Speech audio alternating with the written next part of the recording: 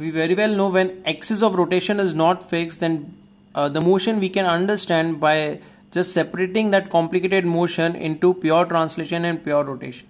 Okay, let's see one example to understand this better. Here one rod is given of mass m and length L. It is placed on a horizontal frictionless surface. Gravity is into the plane, and small m, initially moving perpendicular to the length of the rod with velocity v0, collides, and it's given that it collides elastically and comes to rest. Okay, we need to find the point on the rod which remains stationary just after collision. Initially rod is stationary, so we need to find which point will remain stationary. Okay, now you can see that motion of rod after collision is complicated. Okay, so what we will do is we will see its translation motion and rotation motion separately, and velocity of any point is nothing but vector sum of velocity due to translation and velocity due to rotation. Okay, so let's see this example in detail. So I can say that this is the initial situation, mass m and length L, small m, initially moving with v0, rod is at rest. So this is before collision. Okay, after collision, it's given that the small m comes to rest and motion of rod is complicated, so I say that it translates with VCM, and about center of mass it rotates with omega, because we know whenever axis of rotation is not fixed, okay, body tends to rotate about center of mass. Okay, now here if you take small m and capital M as a system, there is no external force acting on it, so therefore initial momentum must be equal to final momentum. Initial momentum is due to small m only, so it will be m into v0. Finally small m comes to rest, so it will not contribute to any momentum, and this rod is moving with VCM, so its linear momentum is capital M into VCM. Okay, so this will be our first equation. Okay, now second, again if you take small m and capital M as a system, you can see that as it collides, this colliding force will not produce any net torque. So here I can say that net torque will also be 0. So therefore I can conserve angular momentum also. And here angular momentum I can conserve about any point. I can conserve this angular momentum about any point. Okay. But here I should choose a point. I cannot randomly choose a point. I can, but the calculation becomes little difficult. Okay. So here what I do is, let's say I take a point along the final direction of VCM.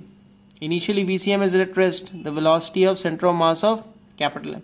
Okay, so let's take a point here. Let's take point A. Now what is the advantage here? After collision this is translating as well as rotating. Okay, but if you take a point A such that it is along VCM, then angular momentum due to translation will be 0 because R perpendicular is 0. So one less term you have to write. So let's do this first of all about point A.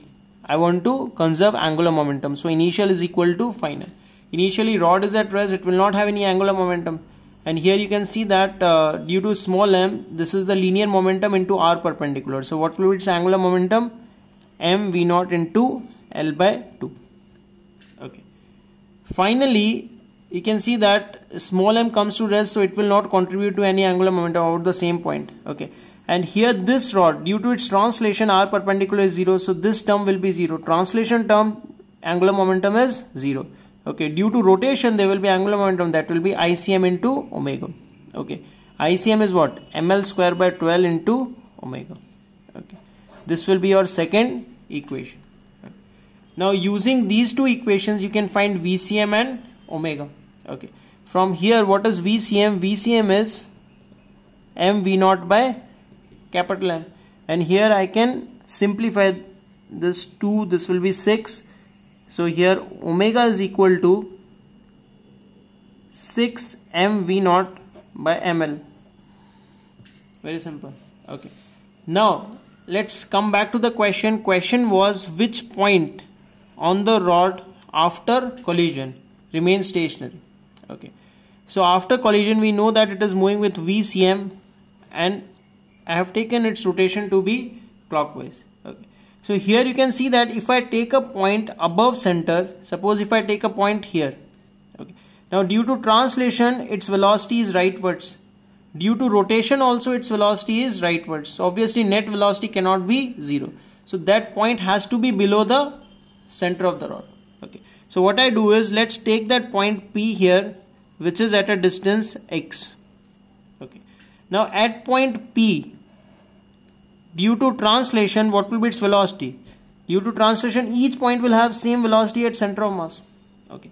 And due to rotation, you understand, imagine this rod, this axis is fixed and it is undergoing pure rotation. So if it is undergoing pure rotation, you can see that velocity of any point you can easily find if omega is given. Okay. That will be nothing but r omega. So this point you can see that it is rotating like this. So this point, due to rotation, its velocity will be x omega. This is due to translation, this is due to rotation. Okay. And if this point remains at rest, that means net velocity should be 0. That means VCM must be equal to x omega. Let's put the value of VCM and omega from the above calculation. Here we have seen that VCM is nothing but small m V0 by capital M, and x is as it is, omega is 6 m V0 by capital M into L. Okay, these terms will be cancelled, and what you get, x will be equal to L by 6. Okay, so that means at a distance L by 6 from the center, you have this point P which will remain stationary just after the collision. Okay. So remember, whenever axis of rotation is not fixed, the motion is complicated. So what you do is, you understand the motion as a combination of translation and rotation, and apply all the concepts of translation and rotation separately, and then combine it. Okay. Velocity of any point, how you will find? That is nothing but, as we have seen, it will be vector sum of velocity due to translation and velocity due to rotation. Okay, we'll see the same concept in the next example also.